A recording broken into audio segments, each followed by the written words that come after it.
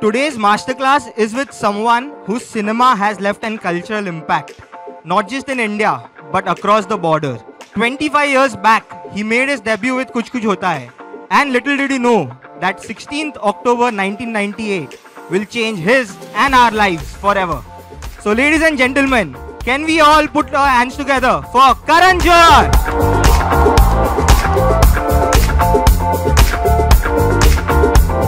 Congratulations firstly for 25 years. Thank you. Can't believe it's been 25 years. My God. 20. Huh? What? Silver Jubilee. Huh. I should have worn my shiny silver jacket and arrived. Silver Jubilee, my God. I feel like that was a different era. I feel like I was a different person. Like it doesn't feel like when I see like some making clippings. And you know, a lot of those, unfortunately, in the deluge, we had a go down in Mahalakshmi, and all without any backups. Unfortunately, a lot of our making footage, a lot of our stills, a lot of those memories during the making of Kuch Kuch Hota Hai just went. We have nothing. We have nothing. We had so many, so much BTS and so many behind-the-scene interviews, moments captured, that we were doing it, like the AD team was doing it. We had nothing, and those days we weren't smart enough to have a backup, which was silly of us. But so unfortunately, I have nothing. But the memories are intact. They're entrenched in my memory bank. Yeah. So firstly, thank you again, sir, for attending this Pink Villa Masterclass. Thank you for having me. So, my first question to you is, you started shooting for Kuch Kuch Hota Hai probably when you were at the 25 years old, I think? 24. 24 years old. Do you remember the process of putting this entire setup together? It was one of the biggest ensemble film ever, so... Oh God. Everyone's seen the film here, right? Okay. There must be somebody who hasn't seen it. Put your hand up. There, see? There, I was right. There has to be that. It's the Gen Z kids. I have 1, 2, 3, 4. Do me a favor. Please watch it. Please watch it. Please watch it. It's available on Netflix and Amazon. And I think you might have a good time watching it, especially after our conversation. Let me tell you, it was very bizarre. I was an AD on Dilwale Dulhania Le Jayenge. And it was in one of those moments, Shah Rukh and I, got very close during the making of the film, and I was lost and scared on the sets of that film because I'd never been on a film set prior to that, and it was Aditya Chopra that actually made me become an AD, and he convinced my family, and because I was all set to go somewhere else to study, and my mother was really worried that this was not the profession for me, and my father thought that my temperament wasn't cut out to be in the movie. She says, you're too soft-natured, and I don't know what she thought that would happen to me when I entered Bollywood. Somehow the other Adi convinced her, and I began my journey as an AD. And when I joined in as an AD, I wanted to be a costume designer. So my first assignment was to do Shah Rukh's clothes. And that's how I actually got close to Shah Rukh, in the process. And then one day in Switzerland, when we were shooting Tujhe Dekha, not Tujhe Dekha, what am I calling Tujhe Dekha? Yeah, Tujhe Dekha, sorry. Kuch Tujhe, it's all blurred. Tujhe Dekha on the top of a mountain in Switzerland. We were waiting for Kajol actually to get into costume and come, and he looked at me and he said, when you do your first film, I want to do it as an actor. And I had like half experience on the making of that film. So I was like, he's just being polite because it's cold. And, everyone's missing home. Everyone's being nice to each other. So I was like, yeah, of course. And then Kajol joined in and she's saying, what are you talking about? And Shah Rukh said, if Karan does his first film, I'll do it. She said, yeah, then so will I. It'll be fun. And it was just left at that. And I was like, I went back and told Adi, they're just being sweet. And why would anyone want to do a film with me after one film of experience? Like, I don't know if I'm equipped. When I got back from the outdoor, Shah Rukh called my dad, and he said, he called my father Tom Uncle. We don't know why. And he said, Tom Uncle, my next film after Duplicate, because he was already doing Duplicate for my dad. He was like, that film I will do, which Karan will direct. And I'll start that in October 1997.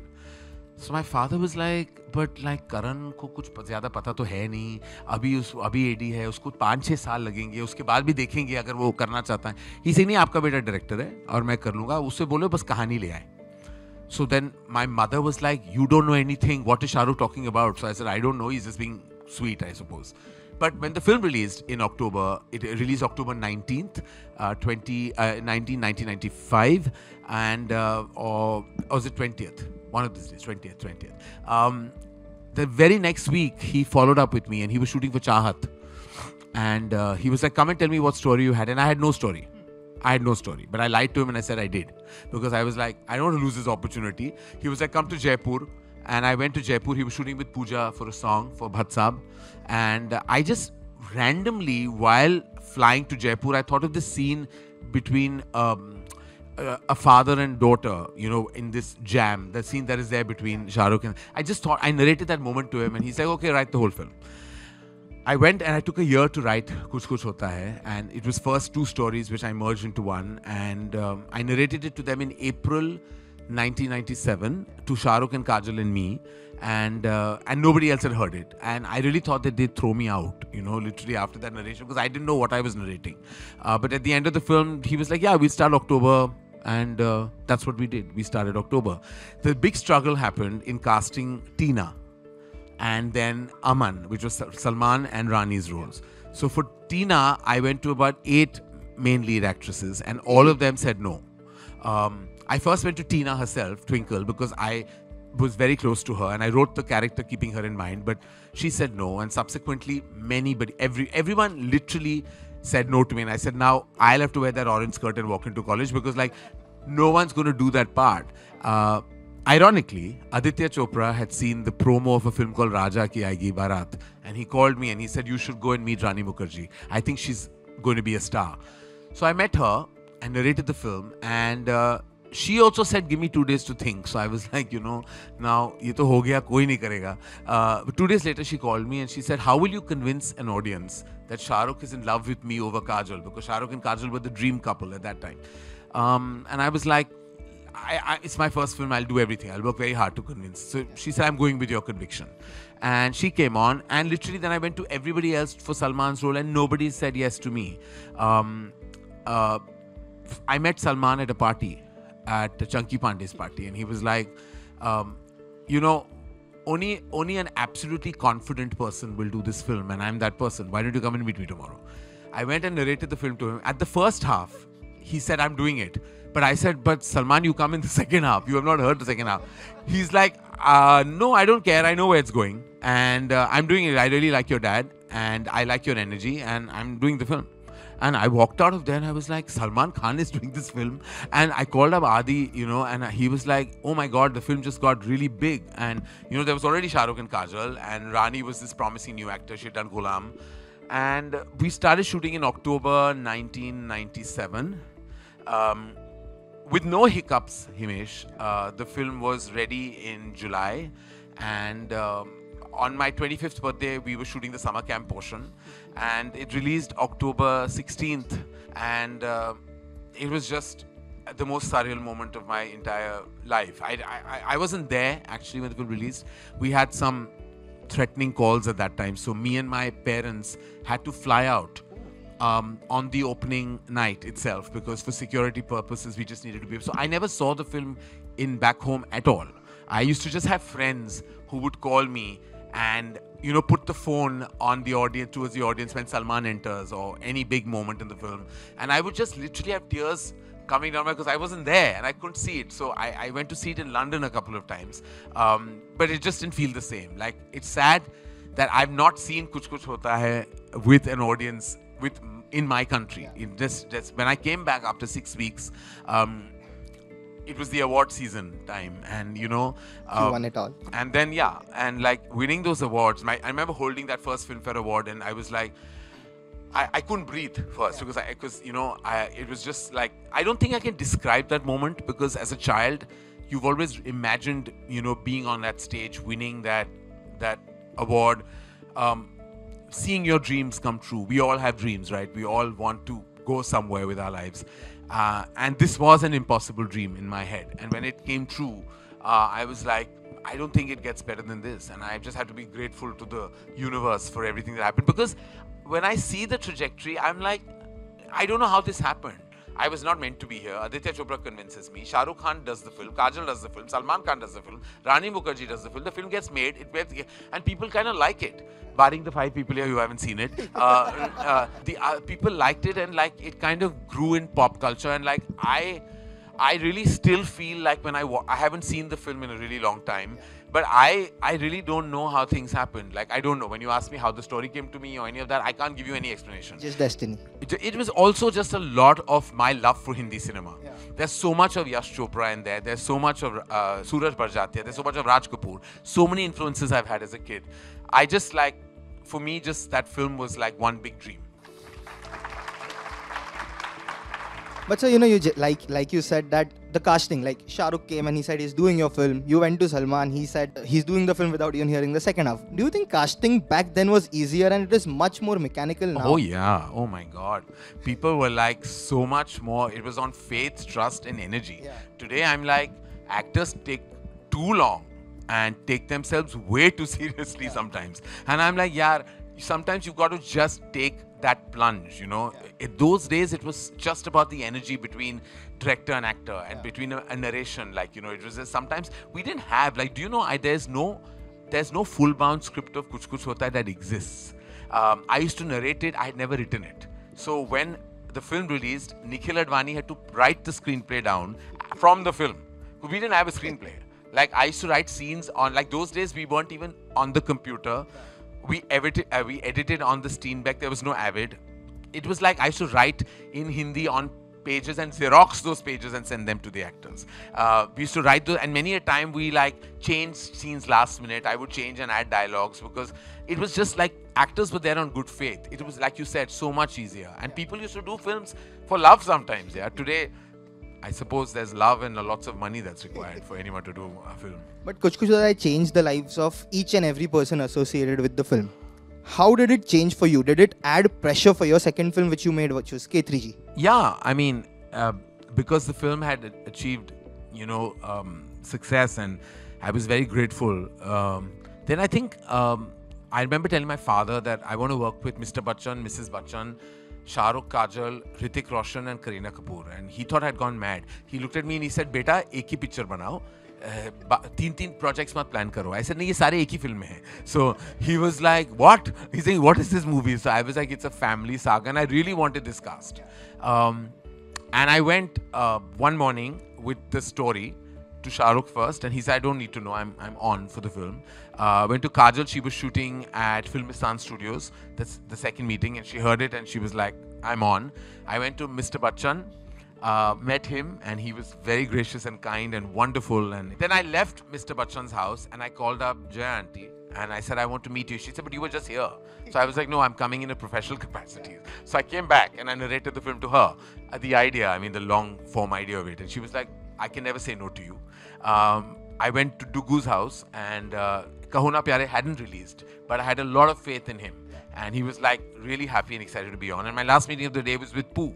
I met her and she was like, I mean, I said hello and she was on. Like, she was like, "Yeah, like, we're doing it. Like, I don't want to know the story. Just tell me, when you start." So the interesting part is that I signed all 6 actors on one day. It was all on the same day. And it was the best day of my life. And that's how easy it was. It was just wonderful that actors came on energy, faith, trust, and belief. When the film released, the rest is history. It's like one of the biggest blockbusters that we have seen till date. But Karan, sir, I remember that back in the day you had given an interview where you said that all through the year, in the start, first half of the year, people were saying K3G is the biggest film of the year. And then suddenly came Gadar, which changed the tides in that year, and that added immense pressure on you. You know, that year, Himesh, and I'd like to share this with everyone. It's, the lessons you get in life can really ground you. And I feel like that year for me was very critical, not for me just as a filmmaker, but for me as a human being. I feel very strongly that, when you start flying, there is sometimes destiny or sometimes circumstances way of saying that, stay in your place. Because success and failure both can happen in your life, and when you get success easily, there is still a struggle to maintain it or to achieve it. That year, in the beginning of the year, for some reason, I was like, I'm making the biggest film of the year. Like, what's going to get bigger than this?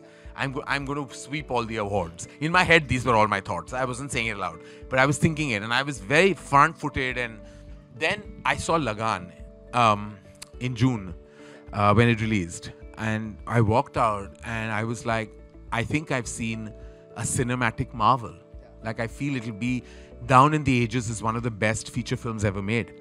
I was blown away by it, and I was like, mine is like nothing. Then I saw Gaddar the next day, and I went crazy about its commercialness and its solidness, and the audience was going crazy. And then I saw Lagan again, and the theater became a cricket stadium. Then I was like, I took a break, and I was like, okay, now I went back to my film. Then I went and saw Chandni Ba, and it was one of the most respected films of the year. Wonderful. Then I saw Dil Chahta, and I had kind of grown up with Farhan, and I was like, he was a naughty, bratty kid. I was like, "Arey, ye kya banayega yaar?" And I went to see Dil Chahta, and I was like, oh my God, I thought I was cool with that cool chain. I'm like, far from cool. What is really cool is Dil Chahta Hai. Genuinely, the cool syntax of cinema started from Dil Chahta Hai. By the end of it, I was like, from becoming the front-footed filmmaker, I felt like I was the underdog. And then Kabhi Khushi Kabhie Gham released, and we had really bad reviews. Like, everyone was like, old wine, new bottle, same thing, churned over. And I was actually really depressed when it released. I remember there was a trade critic who... there were only 2 or 3 critics in those days, trade analysts. And he gave a really bad review to the film. And he wrote at the end, overall, the film will disappoint all concerned. And I was like, I remember reading, and my friend came in to my house. It was Saturday evening, and I was like, my film's going to flop. Like, it's going to flop. Like, he has said it, that he knows the numbers. Like, it's going to flop. What's going on? Instead of taking me, like, you know, somewhere to kind of get fresh air, he took me to a psychic. And the psychic is pulling cards out for me, and I'm crying. And I'm like, what's going to happen? And then I call Anil Thadani, who's a massive distributor, producer, and exhibitor.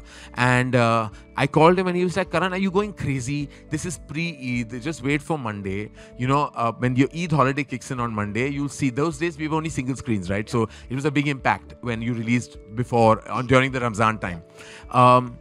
And on Monday, I said, what do I have to expect? He said, Monday, if your advance is good for the second week, that means you're home.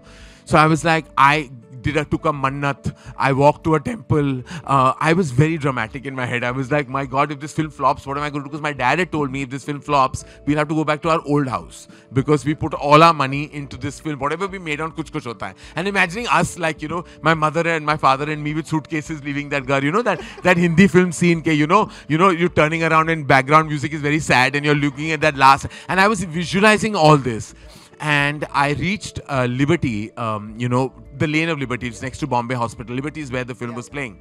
And there was a massive traffic jam, you know, and I was like getting very anxious because Anil Thadani was meeting me at the cinema.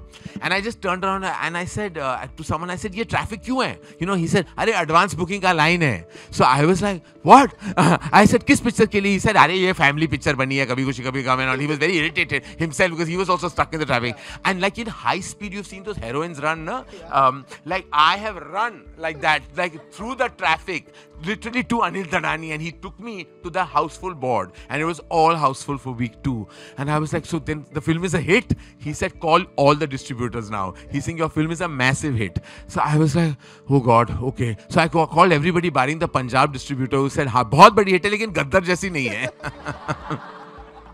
So I was like, ठीक है भैया, number 2 तो है ना, वो मैं सह लूंगा, but flop तो नहीं है, इसे नहीं, क्या बोल रहे हो, सारे full shows जा रहे हैं. So I was like, oh my God, thank God. But then, you know, the award season, which I had so enjoyed with Kuch Kuch, and I won no award for Kabhi Khushi Kabhie Gham. I was even nominated for a couple, I think. That was like a really grounding experience for me. I fell back, you know, back on my feet and realized, and that life lesson that I learned still keeps me on stead today, because I realized that you've got to just work and don't expect anything from the beginning, because there's no replacement to hard work, nothing else.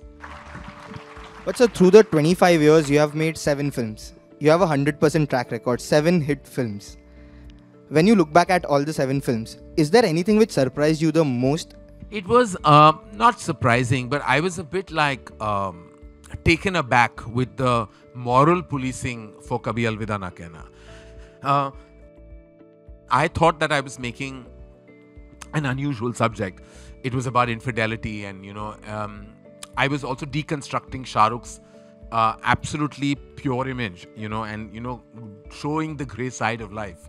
Thursday night, I went to see, it was a preview at Ad Labs, and there was a scene, there was a very traditional couple and I was sitting behind them. And there was a scene when Shah Rukh and Rani check into a hotel room, you know. So there was this lady who looked at her husband like that and he said, dream sequence che. So she got pacified with the fact that ye dream sequence hai, aise ho hi nahi sakta na. They can't really step outside the boundary of their marriage. When they realized it was not a dream sequence, nati che, they both got up, took their families and walked out. And I was like, oh my God, the reality of like, you know, judgment hit me. And then when I stepped out, there was a lady and her daughter was crying on the corner, you know. So I thought she was very moved by the film. But the mother came to me and she looked at me. She said, "Tu Karan Johar hai?" So I said, "Ji." He said, "मेरी बेटी ना अभी उसका divorce हुआ है और मैंने बोला मूड ठीक करने के लिए मैं तुझे करण जौहर की पिक्चर दिखाऊंगी और तूने ये पिक्चर बनाई है ऐसे बनाते picture." So I was like, ये होते हमारे संस्कार. I was like, by that time I realized that the film had done phenomenally overseas, but in India it had done good business, not great business. But I realized that there was such a divided house on Kabhi Alvida. So when you said I was surprised, I was not surprised. I was more disappointed actually. And then I went within and realized that, you know, that no matter when you make a film that hits home sometimes, whether it was Kabhi Alvida then or Gehraiyan today, it'll always have this polarized response. And I was so used to getting just love that the polarization really threw me off. But how do you deal with the appreciation and criticism? And has it changed, evolved over the years, right from the day of your debut till now? It's always stressful, Imesh. Ours is the only business that is judged on a Friday by each and everyone. And the time that I'm coming from, there was no social media. To now, where everyone is a critic. Everyone. The critics are critics. The regular audience are critics. People start meeting me in like my own building and say, 100 crore karegi? And I'm like, like they asked me that question when Bombay Talkies was releasing. I'm like, how can Bombay Talkies do 100 crores? I mean, like please think. And when you I said, uncle, zara soch ke, you know, it's not easy to achieve business like that. And you get trolled, you get massively criticized or praised, but everything is there for you. Like everyone, YouTubers are reviewing, Instagrammers, Reeler, like everyone is giving you their comments on the film. So I come from the school where I watch everything because I believe that's the only way you should be aware of the ground reality. Because many filmmakers and actors, I believe, live in like their own bubble.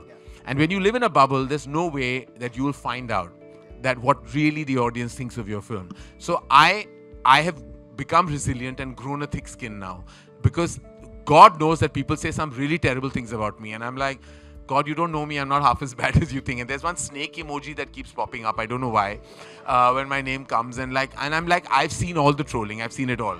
And I've just like said that, okay, you know, this is like an occupational hazard. It's part and parcel of what you are, because people who don't have faces and names sometimes tend to just take out their day's anger on somebody, and sometimes they have a perception of who you are without really knowing who you are. You know, they believe it of you and they create that perception and then they attack you. I've grown to kind of realize it's okay. You know, I realized that now I take it with a tinge of humor. I even laugh at some of the things people say are quite creative, even when they're trolling you. Actually, they're doing it quite creatively. Some of the memes are hilarious. I see everything. Like I've realized that I shouldn't be an isolated filmmaker. I should be an inclusive filmmaker and read everything. And I do. True. And I think that's the way you grow as well, when you learn from whatever, especially when it's constructive. So, yeah. Well, who knows what's really constructive, really? Most of the time, I'm not sure it's constructive criticism. But like, there are a few critics that I take seriously that I read. But the others also I read. And I love some of the YouTubers. They're quite hilarious. And they get really angry when they don't like your film. Like, you know, they start screaming loudly. And I'm like, but aren't you mic'd? Like, why are you screaming? And then there are suddenly people outside, like cinema halls, who have become self-proclaimed critics, and I see everything. Karan sir, you know, of the films that you have directed, most of them, actually all of them have family emotions, drama, comedy. But one film which stands out for me is My Name is Khan. That is unlike anything that you have made. How did the subject of My Name is Khan come your way? It was actually started, I was in a dinner with people in New York, actually, and very educated. Some of them were college friends of mine. Some of them are friends of mine in New York, all educated in some Ivy League schools and colleges. Some of them investment bankers, some of them from the Bay Area, from IT zones, and evolved, educated, intelligent people. And they were saying some really, to me, inappropriate things about what I believe is the misconception of a religion. And I looked at them and I said, I cannot believe all you educated people are saying stupid things like this. I was like, and I walked to my hotel. It was many blocks down. And I was like, I felt very strongly that I had to tell a story that came from my core. And it was about misconceptions, about what we believe and what it truly is. And then my research started on My Name is Khan, and Shibani Batija, actually, who wrote the screenplay story of the film, she helped me with the research. We went to lots of institutions in, post 9/11, there was a totally different world that we were dealing with. And there were so many stories. And actually, My Name is Khan is based on a slightly, a true story, of course, which was, we then, exaggerated and took the liberties cinematically, but it actually has its origin in a true story about someone we couldn't speak about because the family was not comfortable with us talking about this particular person. But he had said to his wife that, I'm going to go and find the president of America and say my name is Khan and I'm not a terrorist. And Shibani, who beautifully, brilliantly and diligently worked on the screenplay, she did massive research because I felt that it was out of my depth as a writer. I needed that support system, and she gave it to me. Like, it's entirely her baby as a writer, and I felt it was I was the wrongest casting as director, but I took it up as a challenge because I feel like the more uncomfortable you are, the more you will push yourself. Because sometimes when you lie in a comfort zone, you tend to get complacent. I was in a very uncomfortable zone as a filmmaker. My Name is Khan, and I had to prove to myself that if you push me to a terrain that I'm not comfortable with, I can perhaps still deliver. It was the most challenging film for me, to actually direct, because you have to understand so much about the condition, first, and then the climate, and had to be hypersensitive about the projection and portrayal because you're dealing with a sensitive subject. It was the toughest film for me to direct, I have to say. Was Shah Rukh sir and Kajol ma'am surprised when you came to them and narrated the subject? Yes. Both of them. I mean, both asked me, that this is an interesting and an exciting choice. But they were so on board with it because I think it was the belief that three of us had built over a period of so many films. I remember Rajkumar Hirani sir once said that he was planning Munna Bhai Chale America, which was based on a similar subject. And then came My Name is Khan, he saw it, he loved it. Yeah. And then eventually that led him to even stalling the film. Yeah. Did he ever have a conversation with you on the similarities? No, we just spoke we met at an event and he said, Arey, I didn't realize that you were telling a similar story, and I know his Munna Bhai Chale America was similarly about something like this, but I don't know the details of that stuff, but yes, we had a conversation about it. So, I think your friendship with Shah Rukh Khan, I think it would be 30 years. You know him since 32, 93, 94. 30 years. Yeah, 30 years. I met him on the sets of Karan Arjun for the first time in 1993. 30 years, basically. Yeah. Do you remember the first ever conversation that you had with him? Yes. On the sets of Karan Arjun, my dad took me because my dad was offering him duplicate at that time, and they were discussing dates and monies, etc. And Kajal was on that set. They were shooting the song Jati Hu Main. And I remember calling Kajal. I said, I'm coming with my father. I don't know anyone. At least you'll be there, So she said, yeah, I'm there. And so I went, but the time I reached, she was giving her shot. So she was busy. And Shah Rukh was wearing this bright orange Levi's shirt. I still remember. And you had built a perception and heard about movie stars and how they are. And I had this impression that movie stars are a certain way. And my father was a producer and he had dealt with many.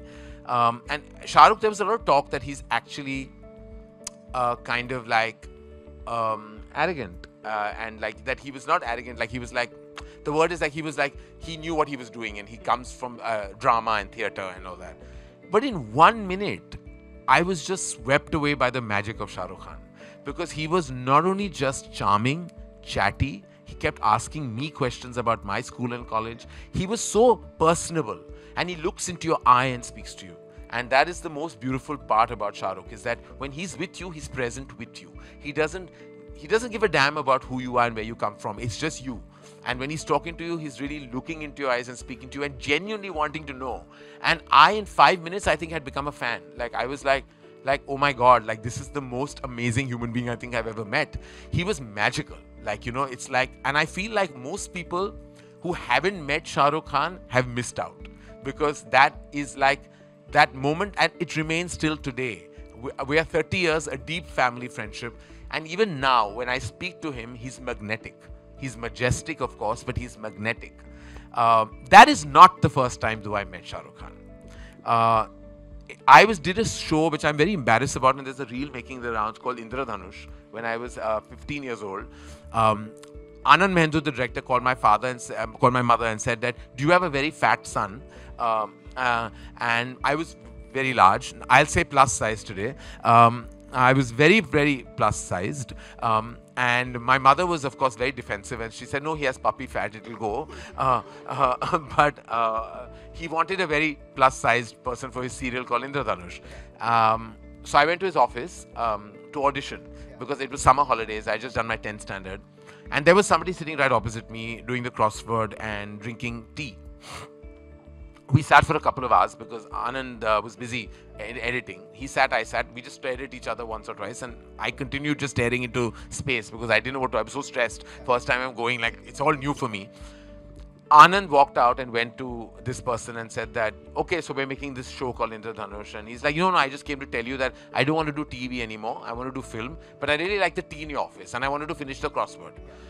And he walked out. He left. And Anand said, like, how strange was that? I'm like, I said, I found him familiar. Who is he? So he said, his name is Shah Rukh Khan. And he did 4G. So I said, yeah, right. He was in 4G. That's why. And then the rest was like, he wasn't in the show. And Akshay Anand at that time did that same role that Shah Rukh was meant to do. It's so bizarre because when I met Shah Rukh many years later, I told him and he remembered. He said, Acha, it was you who was sitting opposite me. He said, because we literally faced each other in a tiny room for 4 hours without speaking to each other. But who knew at that point that this particular incident and this particular moment will be so defining for me in my career. Since then, the rest, like 30 years of journey with him, it has been magical, I'm sure. So, Rocky or Rani Ki Prem Kahani, when you talk of that film, I think everyone over here, the Gen Z has seen the film. I think, yeah. When you talk of that film, you have directed 7 films, which include Student of the Year as well. Every film has had a Shah Rukh Khan association. Student of the Year was produced by him. Were you ever tempted at any time? Oh, very. To have a cameo in Rocky Rani? Like, the entire AD team, and I think some of them are here, will say that in Tum Kya Mile, they said the best moment should be like you track away from Alia and Ranveer and just go to Shah Rukh and Kajal singing the same song, and they look at them and Alia realizes that this is pure love because they represent love. And I was like, with what kind of guts do I have to go and ask Shah Rukh to not only do a cameo but to come to Kashmir to get into a hair costume, and plus I had already, Shah Rukh never says no to me, and he I have to pick and choose what I ask for. Like, I remember when we went as a team to ask him to play that massive, impactful cameo in Brahmastra. At the end of the day, he looked at us and he said, it's Karan, and I can never say no. I know that I can't take that empowered feeling for granted. I can't keep going back. I remember even in Ae Dil, I knew that who else but Shah Rukh could say, Ek tarfa ki pyar ki taakat hi kuch aur hoti hai. I was like, aur kaun bolega? Aur kaun bol sakta hai? Isme sirf mera haq hai, sirf mera. And I was like, you need the king to recite those dialogues, So I was like, who's now an emperor, by the way. I told him, I said, now we have to just like call you Emperor Khan now. That's the new name. And I was like, I went and asked him, he said yes. Went on Brahmastra, he said yes. He has never said no. I said, so I have to pick and choose my favors. So I thought this one, I'll let it go. I won't go because I'll be so embarrassed to ask yet again. Because, he gave us on Brahmastra nearly 12 to 14 days. Didn't charge a penny, just was there with full love and full just energy. And I'm like, that's it. He's king-sized hearted as well, more than anything else. We have heard so many stories about the king-hearted nature of his. Even when I met him, it was amazing experience. So, someone recently tweeted that B&C for Karan Johar film is in the overseas market. you are one of the very few filmmakers who has a strong audience base in the international market. When was the first time that you felt the love internationally, and what, according to you, has led to that connect? I think it was the first time that I went to London and to a theatre called it was in Feltham, Cine World at Feltham. It's where a bulk of the Asian community comes, and I watched K3G, and I went in, and there was a gentleman called Andrew who ran the chain, and he was like, "I'm very excited to meet you. Who's this director who's made it to top 3 of the UK box office with Harry Potter and Lord of the Rings in the same, and you're number 3, and he's saying there are queues in the cold to come to see this film." And when I went to the theatre, it was like they were reacting to everything. Like, you know, when there's a scene when Kajal says, "Vapas chalo, Rahul. Ye na hamara desh hai, na hamare log hain." And they all stood up and clapped. And I was like, "Do you all really want to leave? Then why are you here?" Because they were all like, the emotion was so strong, and it was so. And I was like, I was so overwhelmed with that feeling. I think it was in that point that I realized that there was some kind of connection that the films had with the diaspora, and I really feel grateful for the love that comes, because eventually everyone is from our country. And, you know, sometimes they're disconnected geographically, but their connection is still so deep. And I think it's the value system in the films that actually connects with them and, you know, helps us achieve the numbers. So this is a question I usually ask the actors, but I think it is more relevant for you than anyone else. You are friends with almost everyone in the film industry, and every actor, every person who is working over here wants to do a Dharma film or a Karan Johar directorial. How difficult does it get for you to say no to actors when they come to you and say that we want to do this film, but you feel it is someone else who fits the bill? I mean, you know, actually I haven't worked with a lot of people, a lot of actors. I worked with Shah Rukh in over 5 films as director and as producer, more than that. I then worked with Ranbir. Before that with Varun and Sid, whose first film it was. And with Ranbir and now Ranveer. So I actually haven't had the massive opportunity of working with a lot of actors, but because we produce many films, I've interacted and worked with many stars. You know, I have very genuine relationships with all of them. So every time, I've never been in an awkward moment where an actor's come and say, "I want to be in a film, but I've gone to someone else." It's never happened, because I think everybody knows your reasons, right, for going to who you go to. And I still want to work with so many of them, because I feel like as a director, I still haven't worked with a lot of actors. You know, even when I directed Ranbir, it was like, for the first time I had ever worked with a movie star besides Shah Rukh Khan. You know, and when I worked with Ranveer, it was a rare experience for me, but a wonderful one. When I directed Alia on Rocky Aur Rani, I felt I'd never directed her before, because the Alia on Student of the Year was a different actor. The Alia Bhatt who faced the camera as Rani Chatterjee in Rocky Aur Rani was like, I was like, who taught you to be this brilliant? Like, it wasn't me. Like, it wasn't me. I have absolutely... and Alia told me not to praise her a lot, but because we get trolled for that a lot. That, you know, every time I praise Alia Bhatt, it's like, oh, he goes on and on about Alia Bhatt. Now what to do? You know, she's like my firstborn in many ways. So like, I have like pride for her. But I always say, like, Student of the Year was her professional launch, her emotional launch, but her true career launch is Highway. You know, I think that truly is what cemented her career as an artist. It wasn't Student of the Year. I promise I taught her nothing. I taught her how to, like, maybe look glamorous, but that wasn't the prerequisite to being a great artist. So when I directed her, and I was like, oh my God, like, she's fantastic, and I don't know how this happened. Like, she's just become this fantastic actor. 2022 was not really a good year for the industry. Now 2023, the tides have changed, and how? Right from Pathan to Gadar, oh my God, Jawan, Rocky Rani Ki Prem Kahani, Dream Girl, Fukre, and so many more. Having observed the trends with regards to the kind of content that is working, as a producer, what do you think has changed in the last 3 years? Oh God, loaded.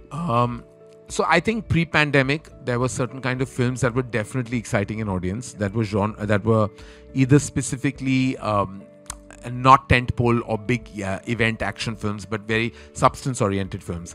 I think a lot of that has changed post-pandemic.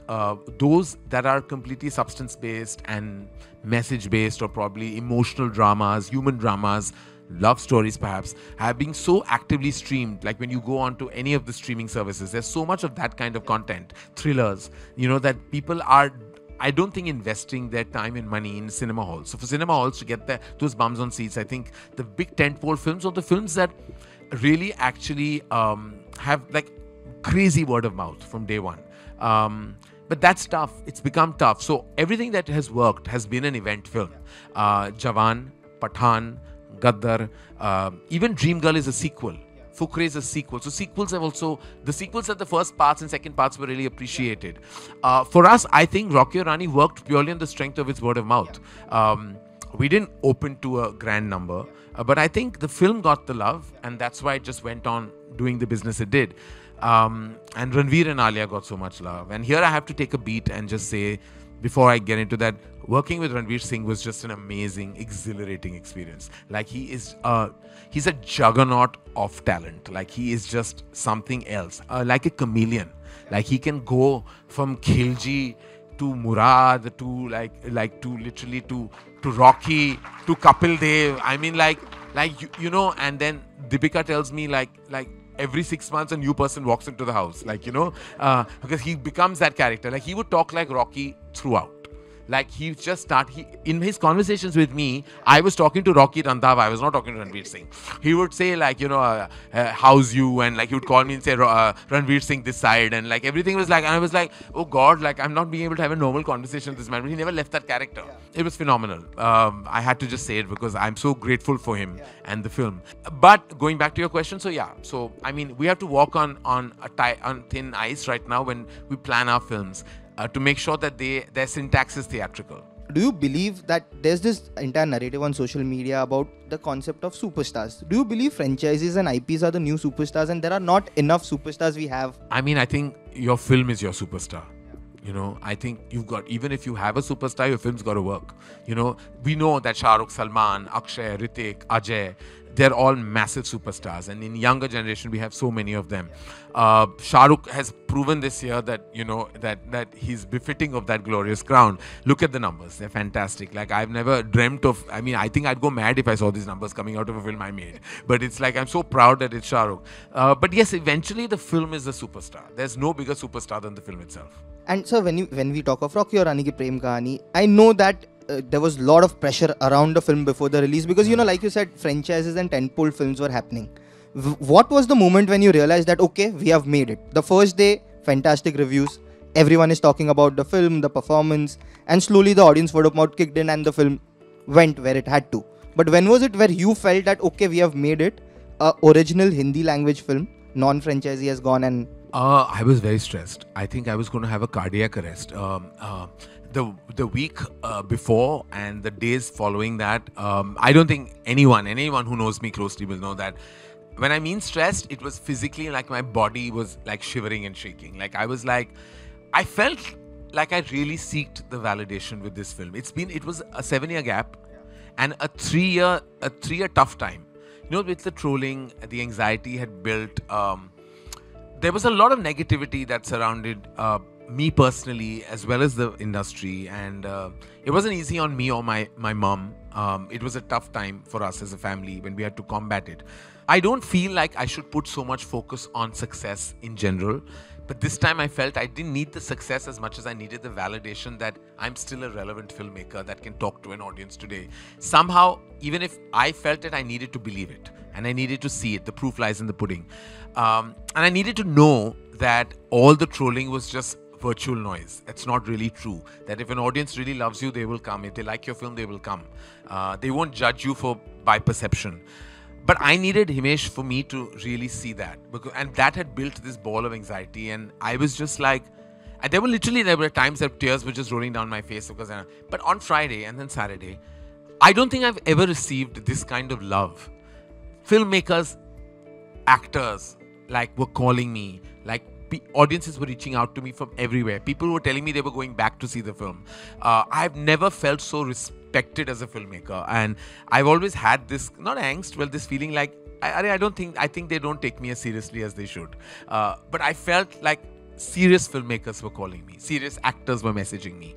And, you know, really revered and respected actors were like, this is great, like, make more like this. You know, this had the best messaging and yet entertaining. And like, by Monday, I was like, okay, I think we are kind of walking home.